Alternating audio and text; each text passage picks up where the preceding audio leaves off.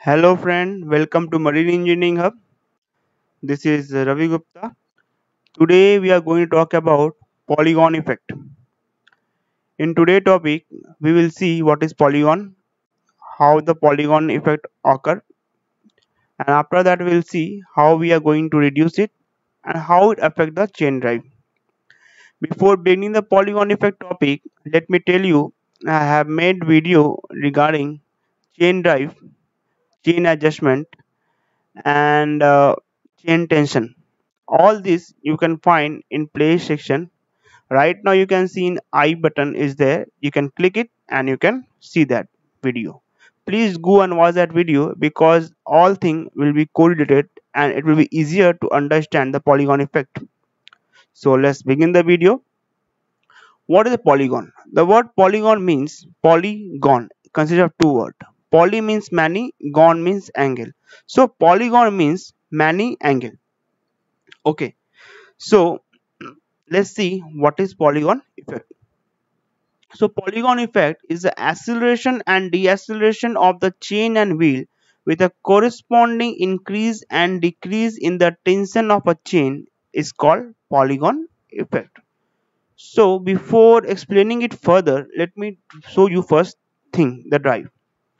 This is the chain and this is a sprocket. Okay. So this is a three wheel sprocket. As you can see, this is a distance, two distance which is measured from the center of the pin of the chain and from the center of the sprocket. Okay, this two distance in the chain is right now is 1 r. Okay, now when the sprocket is changed, distance between the chain and the sprocket has changed, means the distance between the center of the pin and the center of the sprocket is now 2r. So as you can see, the center distance radius is continuously changing as the sprocket is rotating. So this change in distance is causing acceleration and deceleration of the chain and wheel, which also causes the increase and decrease of the tension of a chain wheel. And this effect is called polygon effect. Okay, so let me read it out, it will be more clear. The radius from the sprocket to the center of chain, the radius from the sprocket to the center of chain is the effective pitch, means what we are calling, we the distance from the center of sprocket to the pin, we are calling it effective pitch. This effective pitch is changing. Okay, as the chain take up the polygon form, as it wrap around the sprocket wheel, the pitch circle radius is constantly changing between a maximum and a minimum value. Means as you can see, this sprocket is changing this effective pitch constantly as it is rotating. In a case of a three-wheel sprocket, the radius double as the sprocket rotates, and maximum acceleration and deceleration occur in three-wheel sprocket. So you will see maximum place we avoid three-wheel sprocket. Now, one more thing, as in the graph, you can see the polygon effect decreases with increase in the number of teeth. Means as you can see, this is the number of teeth, this is the cyclic speed variation, means the variation of the speed which occur because of the continuously acceleration and deceleration which occur because of this effective pitch radius changing is decreasing with increase in the number of teeth. Okay, has a direct relation, means if the number of teeth increases, the speed variation decreases. Why? I will tell you. As in the graph, we can see the polygon effect decreases with increasing number of teeth. Why? Because as the diameter of the wheel increases, the number of teeth increases, and closer to a true arc of a circle the polygon will be. So what do I mean by this is that, as you can see in this diagram, the marine diesel engine, the wheel drive, that means the sprocket which is driving the, means engaging with the chain, is basically a big one, and hence the drive have a large number of sprocket and hence large number of teeth, and therefore the effective change in radius will not be that much.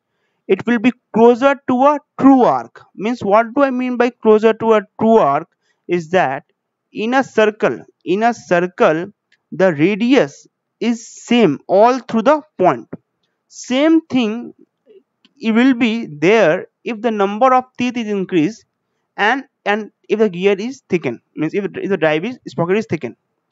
For that reason I have written here the number of teeth increases the closer to a true arc of a circle the polygon will be. I hope you understand now.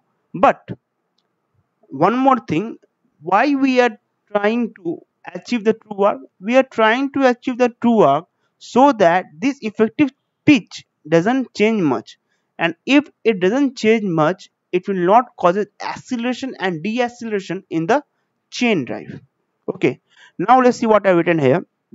But there will be a slightly change in the radius which will cause the acceleration and deceleration of a chain and the wheel, causing the tension increase and decrease in chain.